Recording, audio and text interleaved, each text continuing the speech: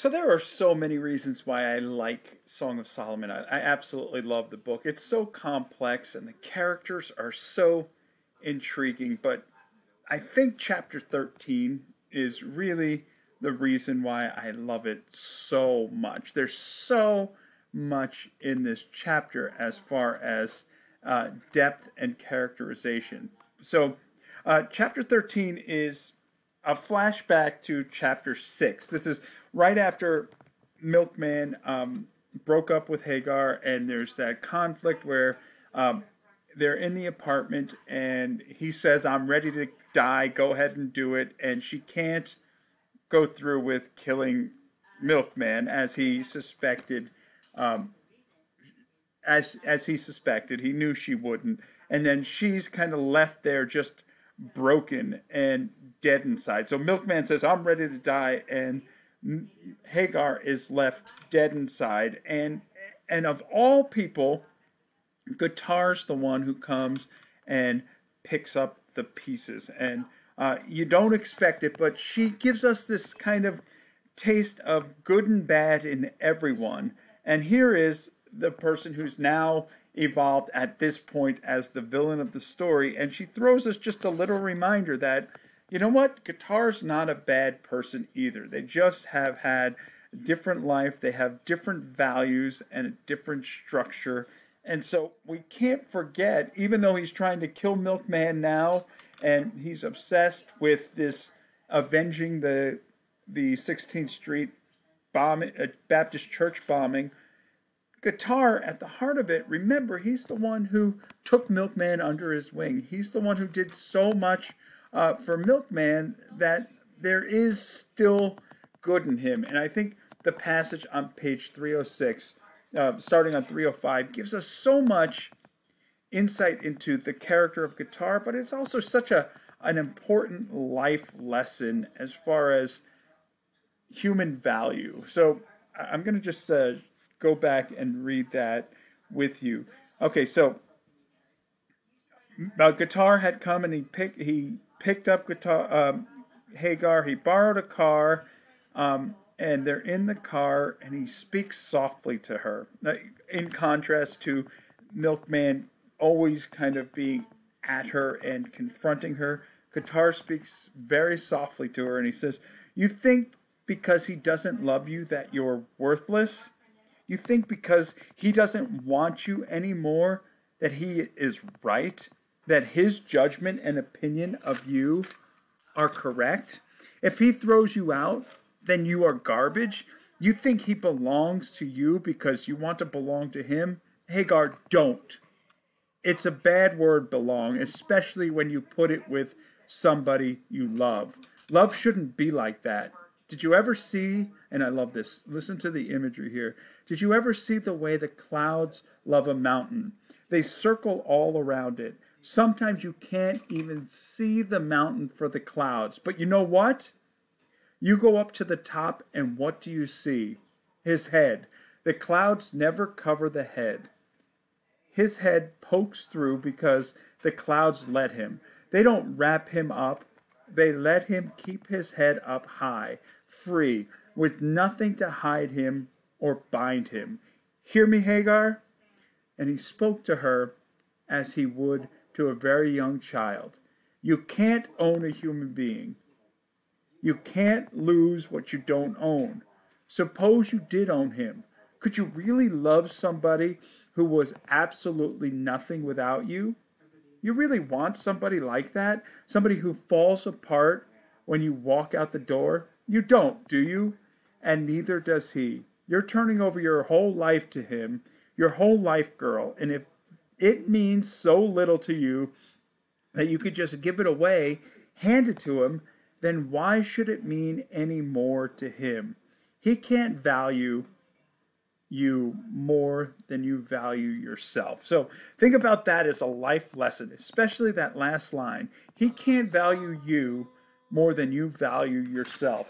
It's, in a way, telling all of us that, in truth, real value comes from the inside and not the way other people see us or judge us. And if we place too much value on the way other people see us, then we're only a reflection of their values and not our own. So, from the least likely of sources, here is guitar telling us there's value in everyone. You just need to remember your worth from the inside out. Even Hagar, this broken, left for dead woman who is just kind of like I said, left for dead, dead on the inside. And remember, Macon made people dead inside, and Milkman has followed suit.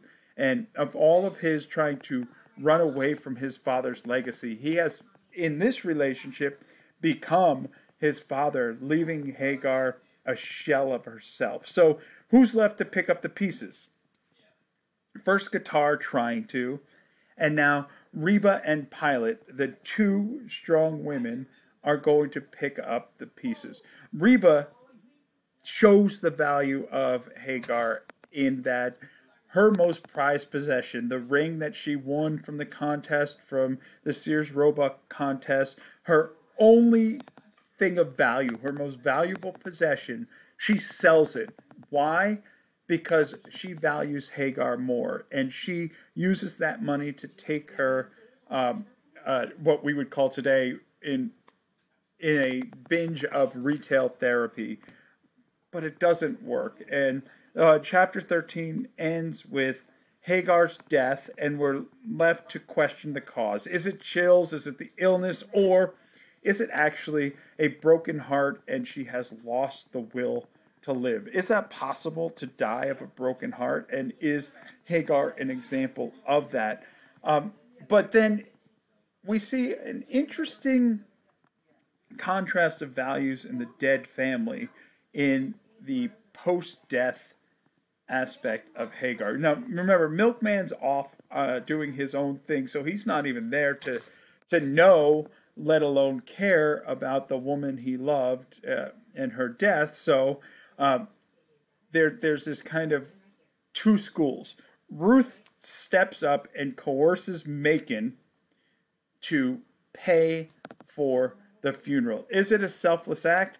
I'll argue no, it's a forced act because his objections are clear. He does not want to do it, but Ruth kind of forces him to. And Ruth is kind of calling upon him because, remember, the money comes from Ruth's family, not from Macon's family. So she's saying it's the right thing to do. We need to do it. Contrast that with the values of the other side of the dead family. Pilate and Reba, both living in squalor, both don't have any value for money. Why do we? And so their emotional tribute to their daughter / granddaughter at the funeral gives us insight on why we actually live. Do we live for wealth and power, or do we live for love? And Pilate, the matriarch of the family, is refusing to let Macon's values of money first, money and power, control the mores of the dead family. And instead, she's saying the real essence of the dead family and the real essence of why we live is for love. And this kind of chapter puts that all together. Go back, so use it as a kind of bookend in the chapter. Pilate and Reba speaking about the value of love and the power of love, and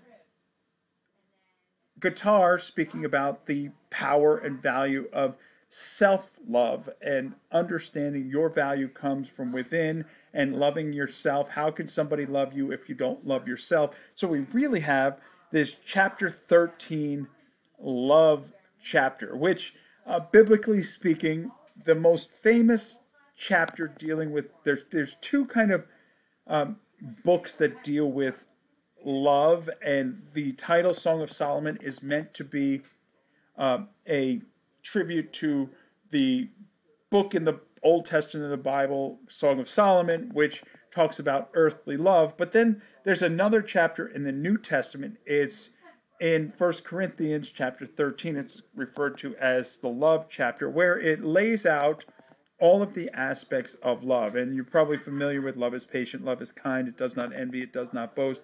That kind of famous chapter, which we often see here at weddings, etc. And we're getting chapter 13 of the book, purposely meant to be the love chapter and expressing the value of love through both the beginning and the end of the chapter, and then dealing with death, but true life comes in loving yourself and being loved. What a wonderful symbolic framing of a chapter that Morrison does here. Okay, so now we're ready for the big finish. I'm going to pair chapter 14 and 15 because they kind of morph into one another as we get to the climax of the story, and it's about to all make sense. All of the theming of flight, all of that is about to come together into an unfolding of the legend and the lineage of the dead family and Milkman and his new existence, and all of that stuff kind of comes clear at the end of the story in the ultimate framed narrative.